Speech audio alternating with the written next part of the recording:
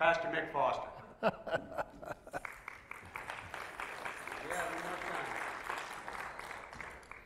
Good morning, church. Maranatha.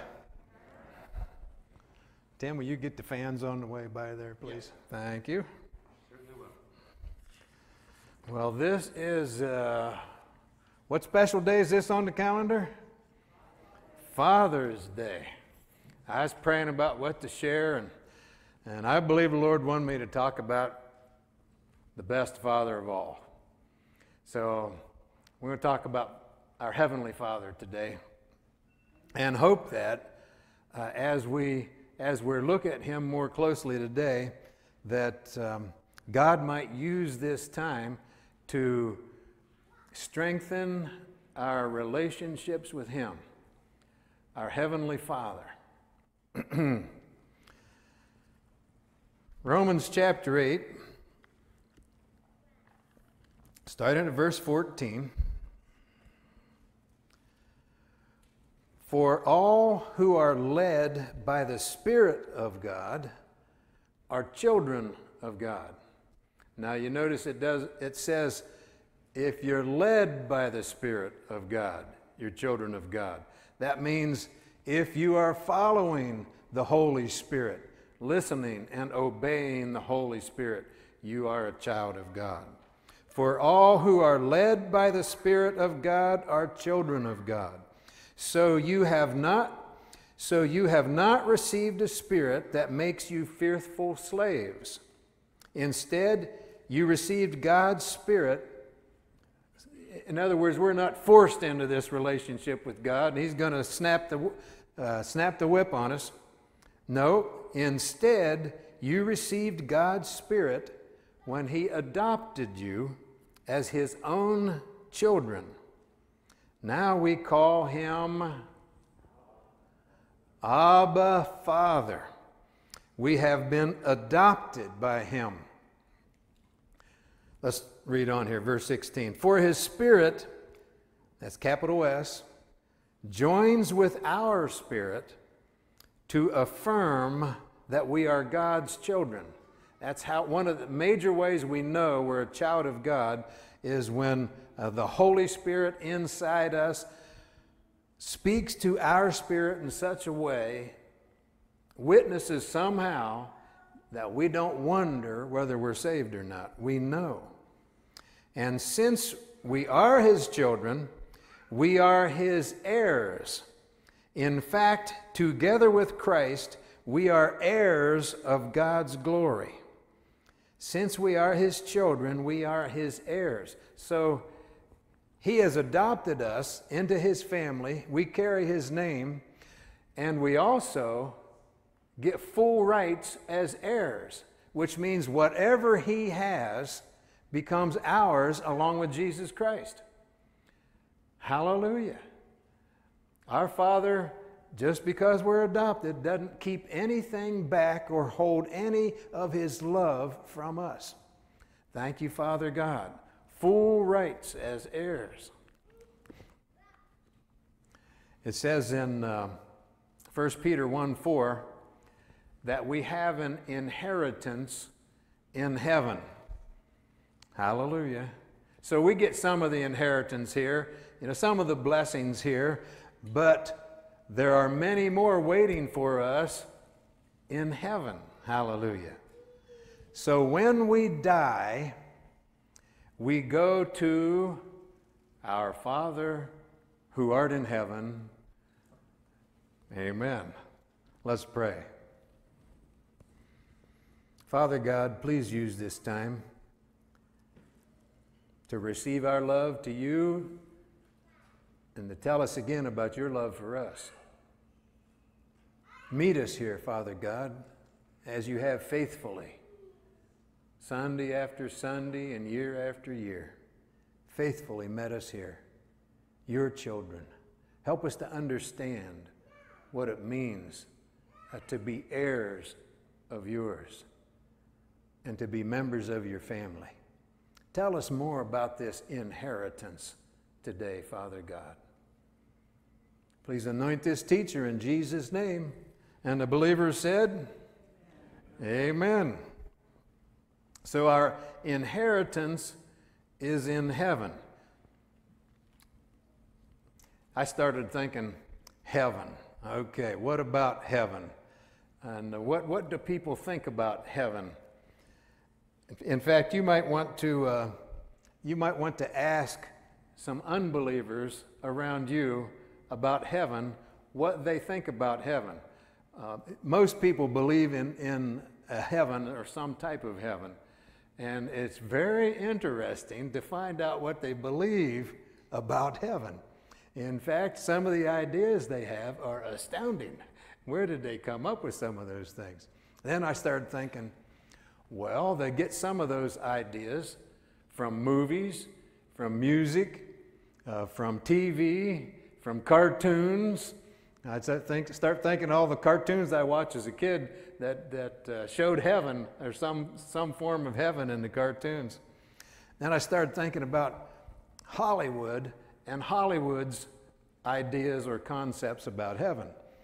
And Becky and I just last night, we watched a movie entitled A Matter of Life and Death, 1946.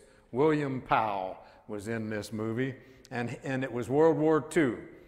And he was a pilot flying over Europe, and he was shot down, and as his plane was coming down, the other guys that were in the plane, they all jumped, but for some reason there weren't enough parachutes, and so he jumped from the plane without a parachute and somehow lived. Someone had made a mistake in heaven and allowed him to live from, remember, this is the movies now, don't get too serious here, and allowed him to live.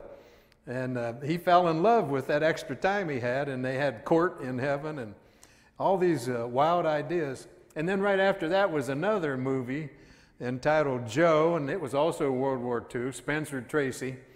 And he was a pilot who also was shot down.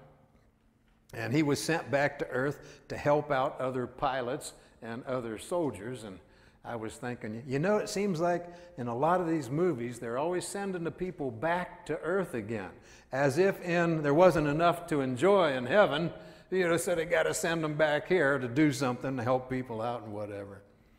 Some of the movies bring up St. Peter's Gate. You ever see that in some movie where St. Peter's at the gate and he's got the keys to the kingdom, and then he lets you know whether you're allowed in or you got to take the elevator down, right? St. Peter's Gate. Hell, Hollywood's ideas of heaven.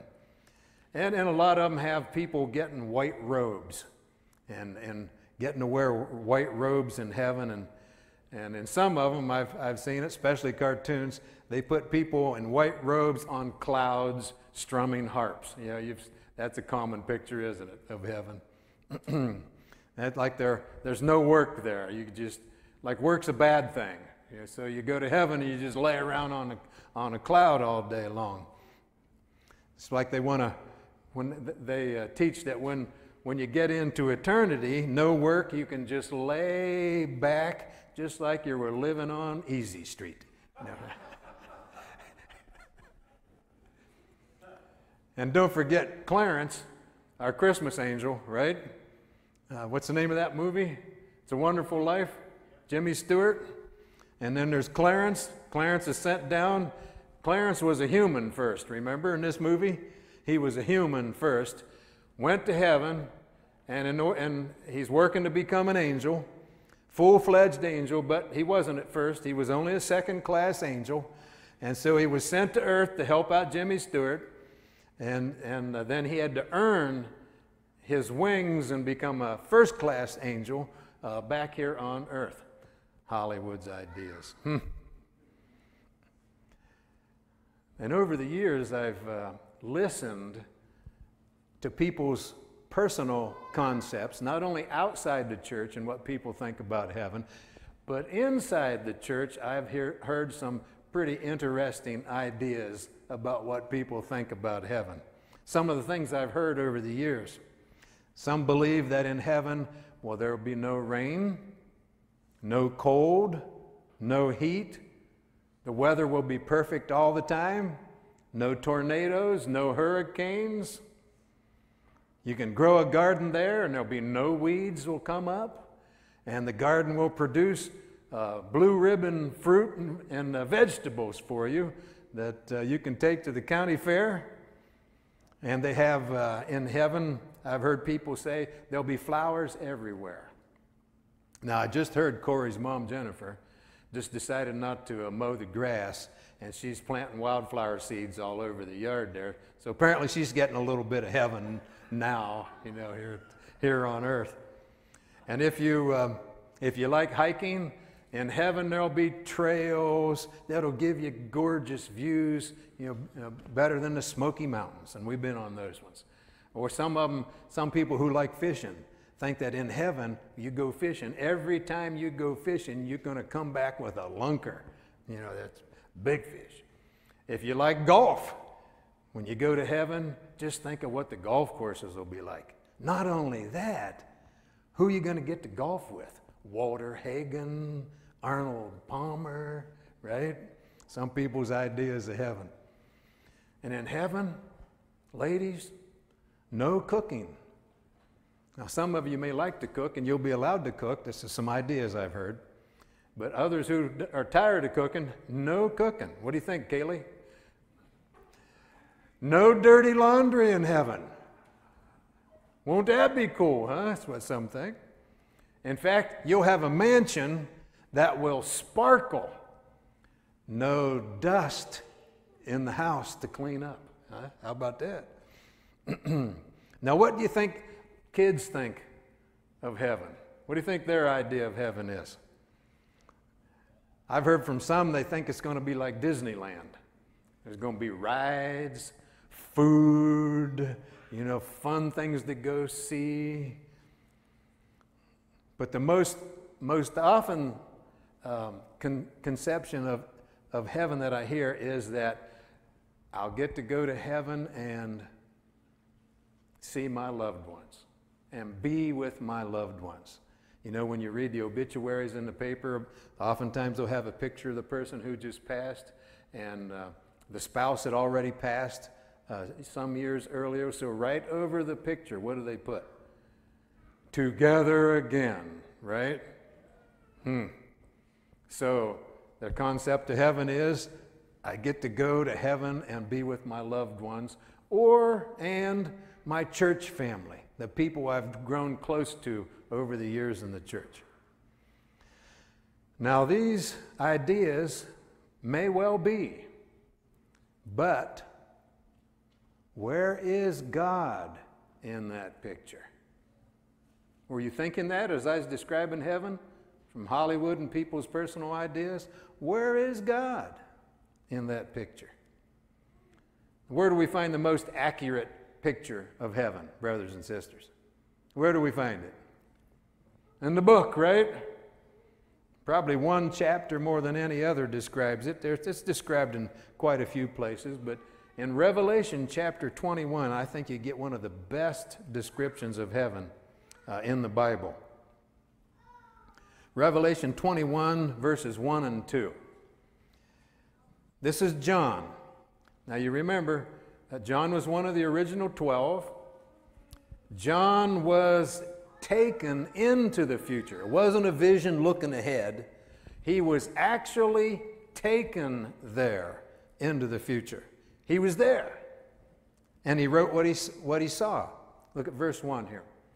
Then I saw, he says, I saw a new heaven and a new earth, for the old heaven and the old earth had disappeared, and the sea was also gone. Now get your Bible picture of the truth of heaven here. And I saw the holy city, the new Jerusalem. You know, the earthly Jerusalem was named after the heavenly Jerusalem.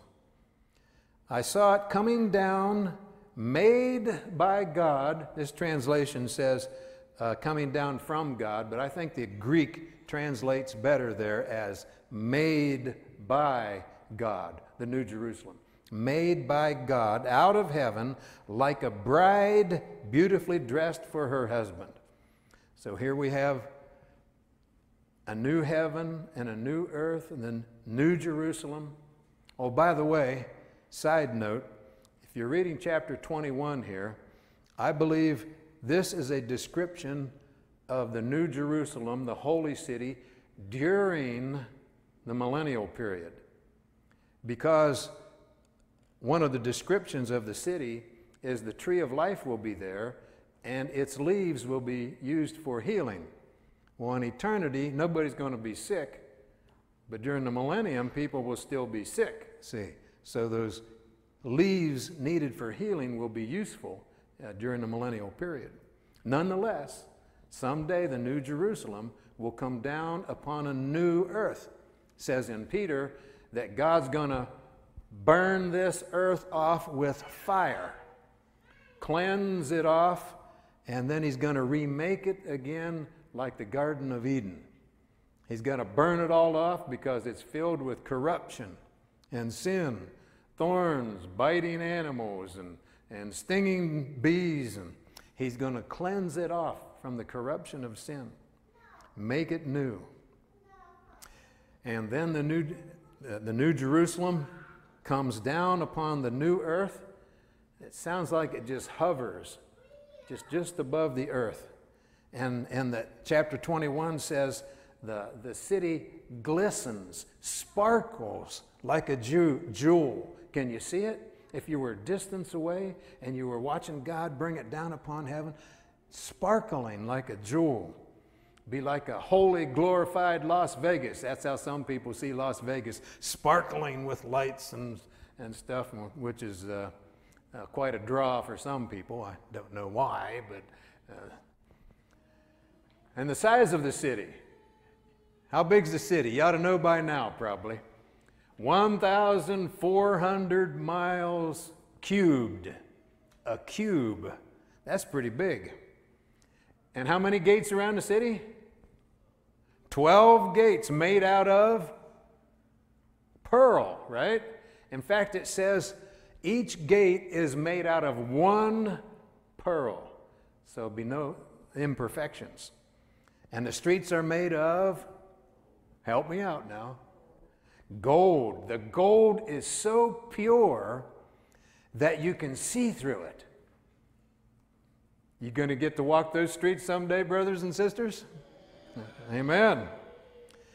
And it describes a river, a crystal river running right down Main Street of the city with the tree of life on each side of the river.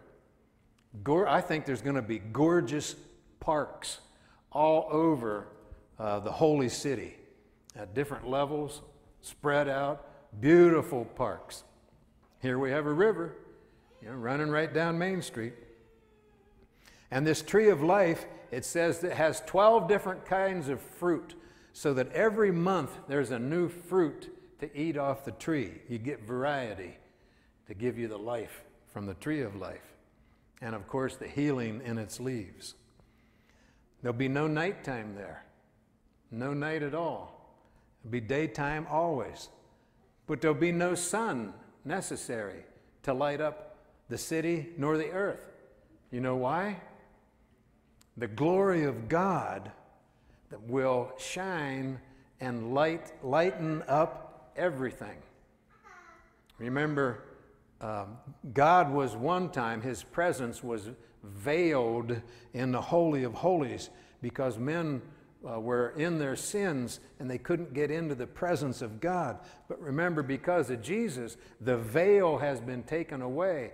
God is unveiled, and so he can allow his complete glory to shine and to glow. We won't need the sun nor the moon to light up a thing. Hallelujah. So what about God in that picture? Well, he was mentioned in the light part, but that was about it, wasn't it? All I was sharing with you about the holy city, the New Jerusalem. Many years ago, when my son Seth was just a little guy, before he was old enough to go to school, We were living at Mesopotamia. That was our first church a couple years ago. And the church was only about 50 feet by 60 feet big. So there was no church office. There was no study for the pastor, for me, to go to or put a desk in. And the parsonage didn't have an office either. And so behind the kitchen, there was a little room about a half a story higher than the kitchen. There was a door that led up to it. And that had been the old pantry. And so I converted the pantry into my church office, and I was happy as a lark. No heat there, no air there, but I did have a window, spiders, bees, and those kind of things. But I was glad to have my own room for study. And once in a while, Seth would come. And I'd see the door open, and it had a spring on it that would pull it closed. And I'd see the door open, couldn't see anybody, because he was so short when he started the first couple of steps, I couldn't see his head yet. But then I'd see that little blonde head show up, and he'd come around my desk there, and I'd scoot back, and I'd lift him on my desk. I might get a little kiss or a hug from him, but then immediately he'd sit on my lap and face the desk. And then he'd look up at me, and his eyes would be sparkling like he was in heaven. And I'd nod, go ahead, which meant, okay, you can open my drawer. Because I had this drawer on the top of the desk about this deep, about this wide, and it was just filled with knickknacks and baubles and things I'd collected. Plus there were cups on the top, and I had colored markers and colored pencils and all kinds of pens on there. And I had this little stone man. I still have the little stone man on my desk back here who had some bobble eyes, and he always had to grab that. Of course, there's a stapler for him to handle, and reading glasses to put on, and there's nail clippers and a nail file, and a cassette player was right there, and paper clips and rubber bands, and a sharpener for my pencils, and a sharpener for my crayons, and we all know by now that I use crayons to highlight my Bible. It's had the best price of any highlighters that I looked up was crayons. And make sure not to use too dark a color, though, because it can cover up the words in the Bible. Get the right colors. Anyway, to Seth, all this stuff to play with, sitting on Dad's lap at Dad's desk. The main reason for Seth coming up there with me was to play with my stuff. It wasn't to see Father, it wasn't to see old Dad. He wanted to come up there to play with my stuff. Now, what are you looking forward to when you go to heaven? Let's get a true Bible picture of heaven. I decided I'm going to look up a bunch of verses with the word heaven in them. And I want to do that with you right now, take you through a few verses. In fact, we'll just use one book, the Gospel of Matthew. I want to stop here and there at verses that have the word heaven in them. Now, as you look at these, get your own picture about what you see about heaven, and see if you come up with the same conclusion I came up with. Now, let's start with Matthew 5:34. I forgot to turn this screen on up here, so my screen's not on. I'm going to have to turn around. But I say, do not make any vows. Do not say, by heaven, because heaven is God's throne. Heaven is God's throne. Let's go down to verse 45. In that way, this is Jesus again, you will be acting as true children of your Father in, where? Heaven. Let's go to chapter 7, verse 11. So if you sinful people know how to give good gifts to your children, do you? You do, don't you? then how much more will your heavenly Father give good gifts to those who ask him? I mean, he's the perfect Father, right? This is Father's Day. We're looking at the perfect Father. Boy, does he know how to give good gifts. Chapter 16, verse 17. Jesus replied, "You are blessed, Simon, son of John, because my Father in heaven has revealed this to you. You did not learn this from any human being." See heaven again? Chapter 18, verse 10. "Beware that you don't look down on any of these little ones," God's children. You're included in the little ones, by the way. "For I tell you that in heaven their angels are always in the presence of my heavenly Father." Chapter 23, verse 9. "And don't address anyone here on earth as Father, for only God in heaven is your Father." Did you draw any conclusions from looking at the word heaven in these verses? Here's one conclusion I drew. Heaven is where the Father is. Did you notice that? The Father and heaven were always together in these verses. We cannot separate God the Father from heaven. Now, I was doing that earlier as I was commenting on the book of Revelation, but all these other scriptures show can't do it. 2 Corinthians chapter 5, verse 1. "For we know that when this earthly tent we live in is taken down," that is, when we die and leave this earthly body, "we will have a house in heaven, an eternal body made for us by God himself and not by human hands." Let's go down to verse 8 now. "Yes, we are fully confident, we're talking about you right here, and we would rather be away from these earthly bodies, for then we will be at home with the Lord." Where? In heaven, right? We would rather be away from these, the older you get, we'd rather be away from these earthly bodies. The more goes wrong with the body. Right, Mike? Yep. And so that's one way God's preparing us to desire heaven, where we will get these new bodies. Thank you, Lord. But did you notice from these verses in Corinthians that the eternal dwelling place for the saints is where? In heaven with the Father. Amen. Now let's go back to Revelation chapter 21 again. Let's go back to verse 2 and verse 3. We have it up there? Didn't pop up in the first service.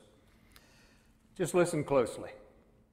"And I saw the holy city," John said, "the new Jerusalem, coming down, made by God from out of heaven, like a bride beautifully dressed for her husband." I don't think a young lady looks any more beautiful than she does on her wedding day when she gets all decked out.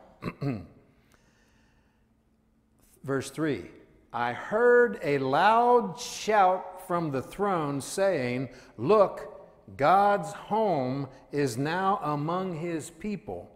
He will live with them, and they will be his people. God himself will be with them.'" The time is coming when the Father will be with us, person to person. Another place it says, we will see his face. The Father's face. You and I, face to face with the Father. That day is coming. That's why he made you. He made you because he wants to spend eternity with you in such a relationship that you know him face to face. Hallelujah. Now listen closely. What do we get from this? Heaven is God's home. right? See that clearly in these scriptures. Or more accurately, listen, more accurately, wherever the Father is heaven. That's what I got from all these scriptures. Wherever the Father is heaven. Which is bigger? Who is bigger? Is the Father bigger or is heaven bigger? Who is greater? Is the Father greater or is heaven greater? The Father is, isn't He? He's the maker of everything. He rules over everything. He doesn't have to leave and come back to heaven. Wherever He goes is where heaven is. Isn't that beautiful? Hallelujah. Now, just for a moment here, I want to turn this around and look at how some other people may look at heaven. In fact, there are many people who would not like heaven. Won't like it. Wouldn't like it. In Philippians chapter 3, Philippians 3, verse 18. Now, this is Paul talking to the believers at Philippi. Remember, he started this church. He probably led most of these people to Jesus.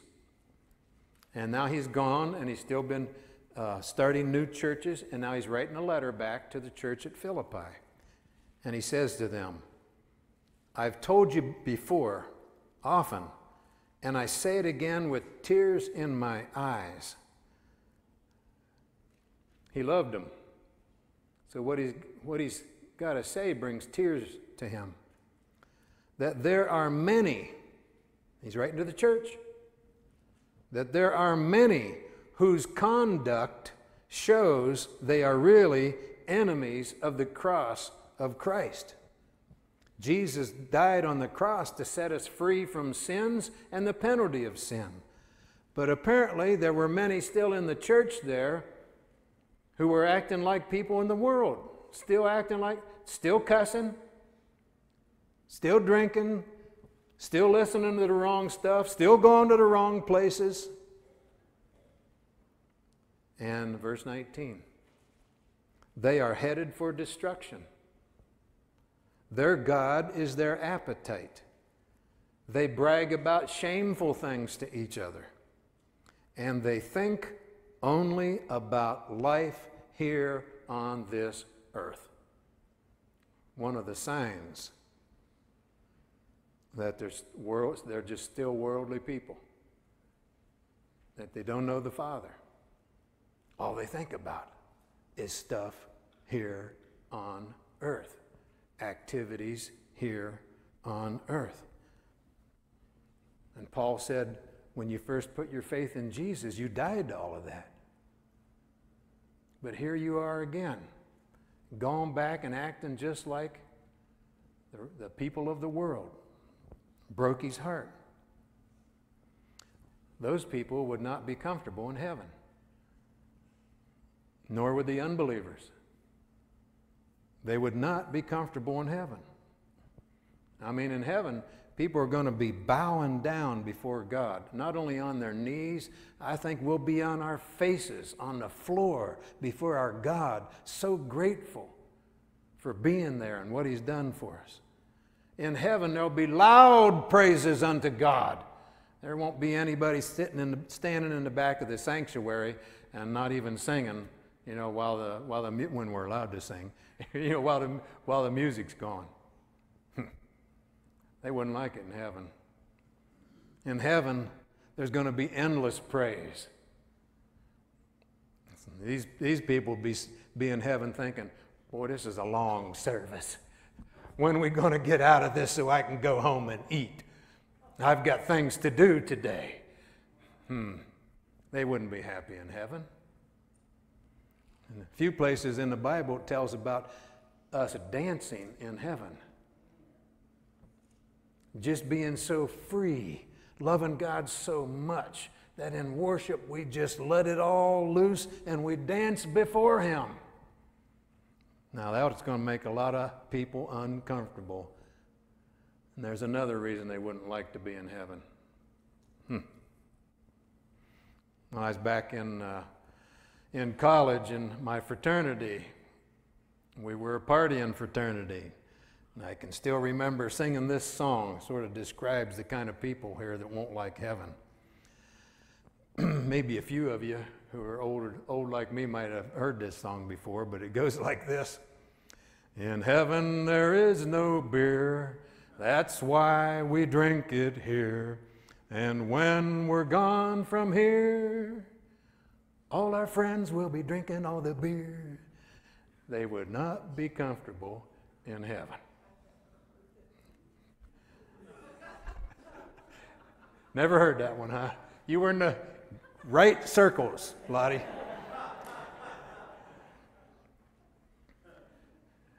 Also in heaven, some people wouldn't like it there because there's no marriage in heaven. Remember back those obituaries with the wording up, together again. No, there's no marriage in heaven. In the morning, some lady yelled, "Praise the Lord." We all looked at her.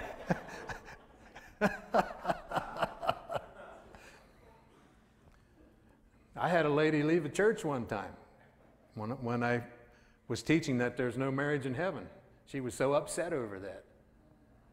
Yeah, I don't think she'd be comfortable in heaven.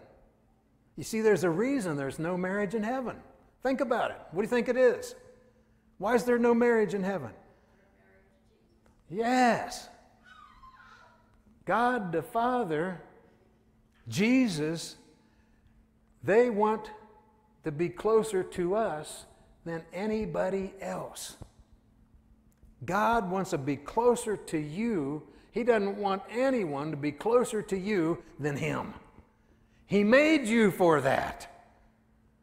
That kind of fellowship, that kind of relationship, that kind of family. No marriage in heaven. So, brothers and sisters, why would we desire to be with the Father throughout all eternity? You have a heart for that? Well, we know from these scriptures, from the Bible, that He delivers us from anything that might damage us, especially that which would damage us the most. It breaks His heart to see us hurt.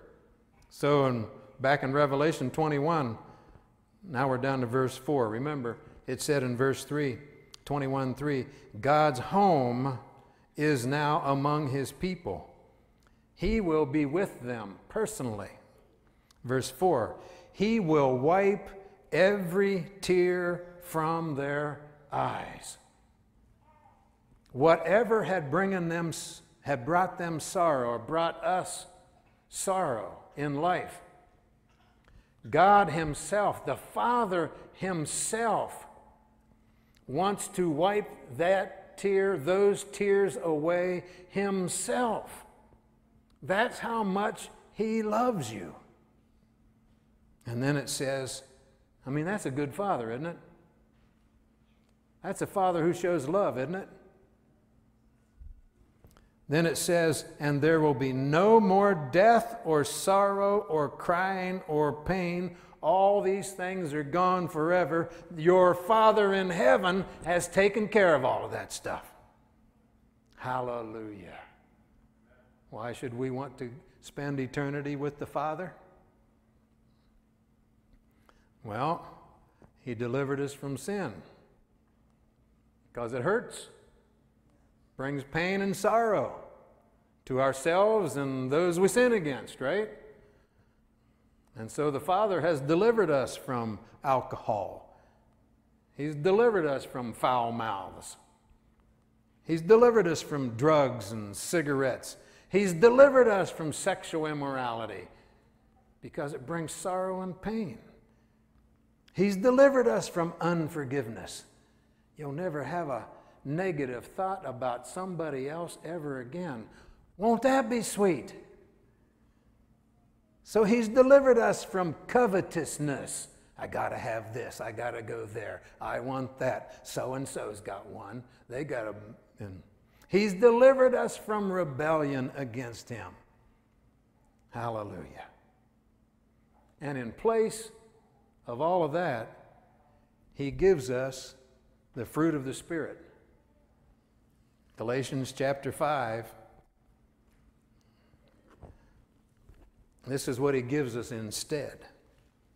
The Holy Spirit produces this kind of fruit in our lives: love, joy, peace. You want those in your heart? You want those in your mind? You want those ruling your life? Amen? Patience, kindness, goodness he puts inside you. Faithfulness, gentleness, and self-control. He puts those in place of all that was harming you before. Thank you, Lord. Did you notice God's greatest gifts are spiritual gifts, not physical gifts? Did you notice that, brothers and sisters? Now, the physical gifts that he gives us, they're blessings from him, and they're supposed to show his love for us. Just like old Seth sitting on my desk, all those physical things to play with right there, I let him play with them because I love him. I wanted him to enjoy that. That's why the Father gives us physical gifts. But the most important gifts that he gives us, the higher gifts, are the spiritual gifts. Amen. Your desire for the Father multiplies as your relationship with him grows. Think about it. As your relationship with the Father multiplies, grows closer, the better you get to know him, right? So we want to work on improving that relationship, don't we? Father, help us to look forward to you in heaven, not just the stuff and what life is like, but the real blessing of heaven is being with the Father who made you and I. Would you bow your heads with me?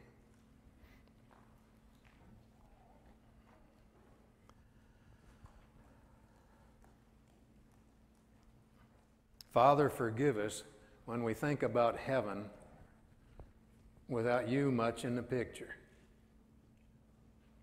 Forgive us, Father, for just thinking about all that you're going to bless us with there, and for giving you a lower place in our heart. Lord, we can only think like that because we haven't known you well enough. And so we're asking for grace to make our relationship with you closer and closer and better and better. Show us what we need to do to get to know you better so we can look forward to eternity with you, face to face. Hallelujah. And Father, while we're praying, we who are children, we learn from God's relationship with his children that we who are children and have fathers here on this earth, we ask you to grow those relationships after the pattern that you've set between your children and you. Help us to work on those relationships too. And those of us who are fathers and grandfathers, make us better ones. Show us how to love and care for our kids and our grandkids better and better, following your pattern, Lord, building these relationships. Thank you, Father. And most of all, to make sure they all know you. And we ask this in the name of Jesus. And those in agreement with that prayer said, Amen. Amen.